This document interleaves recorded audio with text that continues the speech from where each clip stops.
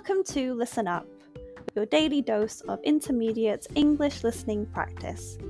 My name is Karen, and I'm your host. Remember, if you want to read along with the audio, go to the English as a Second Language page of my website, onepawinthesand.com/ESL. The link is in the description. Let's get started. Today's episode is called Fastest Steam-Powered Locomotive.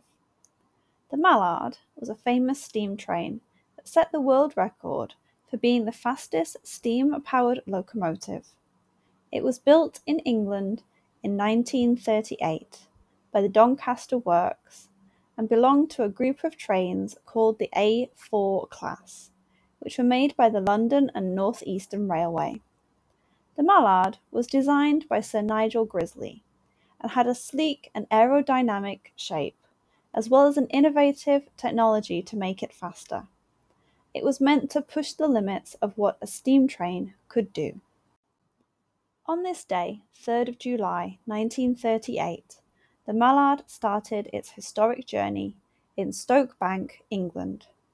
It raced down the tracks with its streamlined design and powerful engine, aiming to beat the existing speed record held by another train called the LNER Class A3 4472 Flying Scotsman.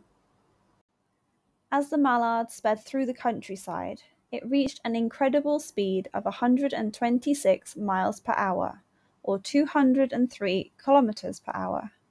This was an amazing achievement for a steam train and made the Mallard the fastest one ever recorded. The Mallard's success was not just due to its design, but also because of years of careful engineering and improvements.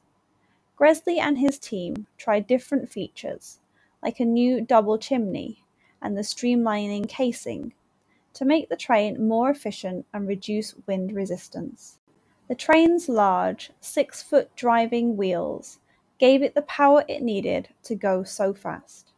The Mallard's record-breaking moment was significant not only for its speed, but also because it represented the skill and innovation of railway engineers during a time when diesel and electric trains were becoming more popular.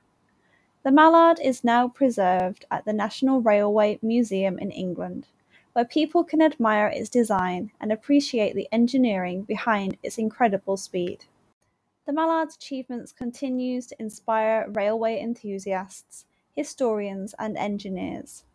It serves as a reminder of what steam trains were capable of and represents a time when speed and new ideas in transportation collided.